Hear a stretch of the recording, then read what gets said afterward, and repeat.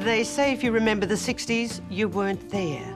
But if you were, then you'll remember the sexual revolution. The pill, feminism, and later a radical magazine called Forum. Its feisty young editor was Bettina Arndt, who taught us all we needed to know and more about the mysterious world of sex. I was training to be a clinical psychologist at University of New South Wales. It just happened that one of our teachers was interested in the new sex research coming through. And I just thought, what a great area this was. I mean, it was just, the doors were opening. People were beginning to talk about something they'd longed to talk about. And we caught the wave. It was very exciting. There was a lot of ignorance and misinformation and embarrassment about sex. We had censorship. We had books that, like Lady Chatterley's Lover, had been banned. People were embarrassed to talk about sex. They often were ignorant and didn't have the information they needed to really enjoy this aspect of their lives. It was a really taboo subject. I did my research helping women who weren't enjoying sexuality as much as they wanted to. Women had never looked at themselves. They never touched themselves. And so we were really starting from basics.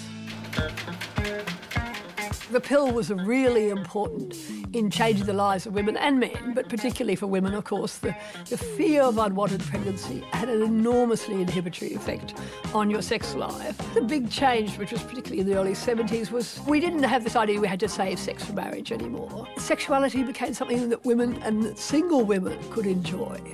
And boy, was that a revolution. Publishing a sex magazine at that time was hair-raising.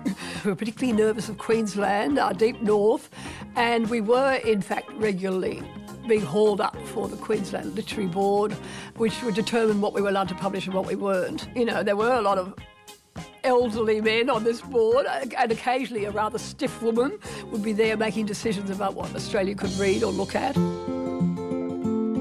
Compared to the 70s, women are so much more confident, so much more sure of their place in the world. The area that interests me, of course, is in their personal relationships, where women now have all the power. And now, if women aren't happy about anything, they're entitled to leave, and they have the power to walk. And that's absolutely changed the nature of personal relationships. Online dating is changing the lives of single people over 50. And, I mean, people of all generations, but it's particularly that older generation that I think have particular trouble. You know, you haven't dated for 20 years, you've been in a long marriage, and to go back in is so scary. And they have to have the courage to leap in. And one of the things I'm doing now is helping with that, doing online dating coaching, helping people write their profiles, particularly older women who are often very nervous and really bad about how to sell themselves, how to describe themselves. They don't know what it is that they have that's special, and I help them find that.